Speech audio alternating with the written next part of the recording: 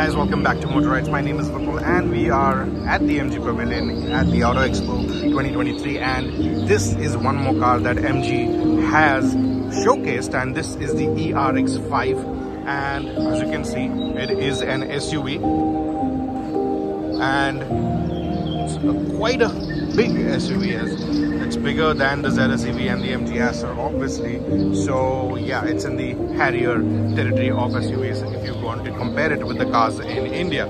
And as you can see, a massive grille at the front, like the Hector, grills are becoming bigger and bigger, and you can see this nice design, looks really nice right here. And if you're wondering what this logo is, this is the SAC Motor logo. So this is not an MG car per se, and will be coming to India via MG. That's when the logo will be changed. This car is sold in China right now and other global markets. Now, coming to the side, 20-inch alloys, they look massive, and it's PHEV, so yes, it is a hybrid electric vehicle. I'll tell you all about the powertrain and the specs in a bit.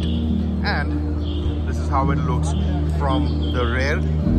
eRX 5 badging right here. E is because it's an hybrid vehicle, and as you can see, big boot space right here. If you look at the insides, nice luxurious cabin. The steering wheel is a bit different. Obviously, when it's sold in India, it will come with a typical MG steering wheel, and you will see a single piece display for the MID and the infotainment system. So a large screen running across the dashboard, and look at this gear selector, looks really nice, and cup holders there. So yeah, it's a very different cabin, not typical of MG, because obviously this is a different car sold with a different name in the markets. But yeah, when it comes to India, MG will add their bits to it, MG bits to it, and make it like all the other MG cars. And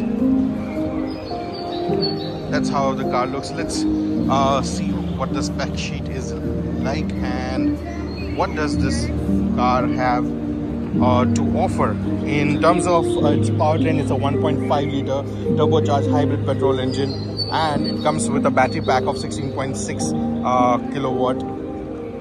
It also supports 7 kilowatt charging, and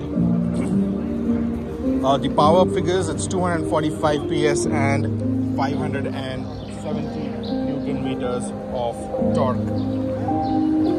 So that is the MG eRX 5. Let me know what do you think about this car, and should MG bring this car to India. If it does come to India, it will go up against the likes of the Tata Harrier and the other SUVs in that lineup. Stay tuned to Motorites for all the coverage from the Auto Expo 2023. This is Vipul signing off. I will see you in the next video. Until then, rev hard, rev free, and drive safe.